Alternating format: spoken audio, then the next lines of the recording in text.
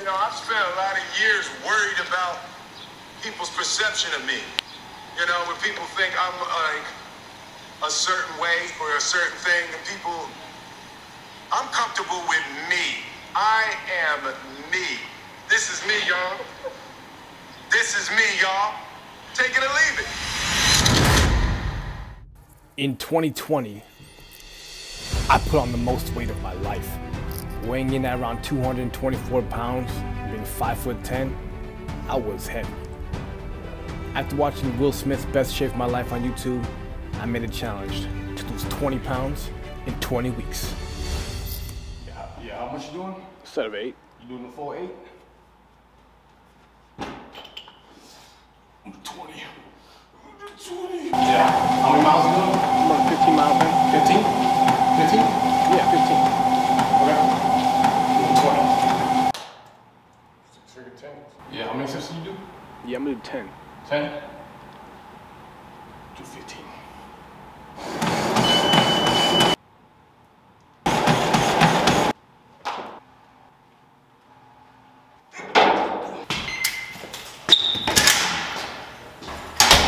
What it says here, this says the first floor. I'm gonna climb all the way to the top floor. Level 1. Let's go.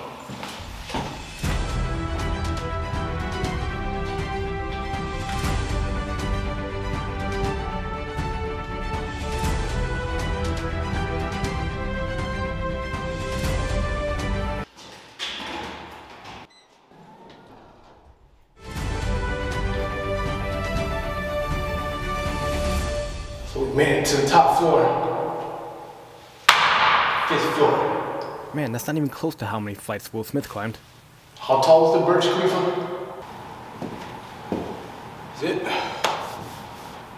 Yeah, I'm done. I don't want to do this anymore. I'm finished with the best shape of my life.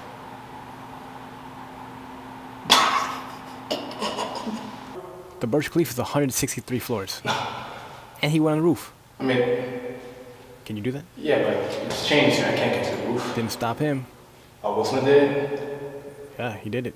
With the whole team.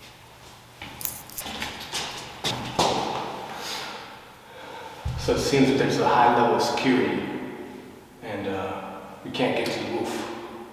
We're gonna need some special equipment.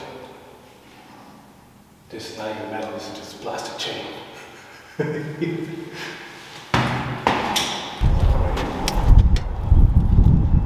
Made it to the rooftop. I can see it, but New York City's right there.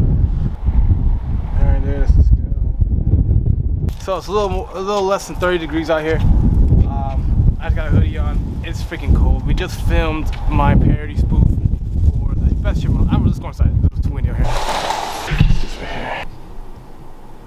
Let's get closer. Okay, we just shot the parody spoof for Best Shape of My Life after the Will Smith movie or documentary with YouTube. Huge inspirational film for me. If you guys know, I look up to Will Smith a lot. I named my son after his son, Jaden. We just put E in his name because he's Asian. But definitely I'm deciding to suggest to get this book here. This is Will's memoir. You know, the Fresh Prince of Bel-Air, the Annihilating MC to B, the freaking everything, you know. Like, when I read into this book, I'm still reading it, as you can see. I just bookmarked some of my favorite captions and quotes that are from this book. And I find a lot of relatable traits that we have, which is another reason why I want to get a therapist.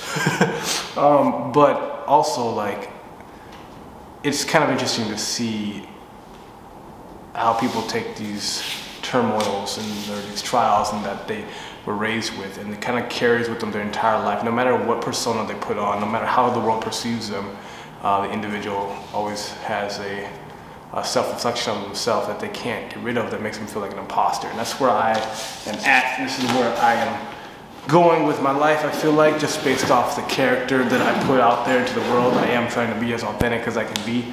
At the same time, it's like I have to create a character that is relatable, as well as approachable, and is worth watching as an entertainer. And that's what I love doing. I love entertaining people and I love creating. So this is my way of expressing myself, creating films like these. I hope you guys enjoyed this one. If you guys like it, make sure you hit the like button, subscribe. I'm freezing out here. I'm gonna go. I know the audio is probably gonna be really janky on this video just because this mic is not my favorite mic, but it is early. We filmed everything without anybody interrupting, anybody going into the gym, anybody enjoying on the rooftop. But we're doing it. We're starting to film more stuff. I actually hear somebody's here right now. But anywho, let's go edit this video. See what it looks like. Until next time, guys. Stay happy, stay healthy, feed your soul and feed your mind. Thanks for tuning in, enjoying this short tribute to Will Smith.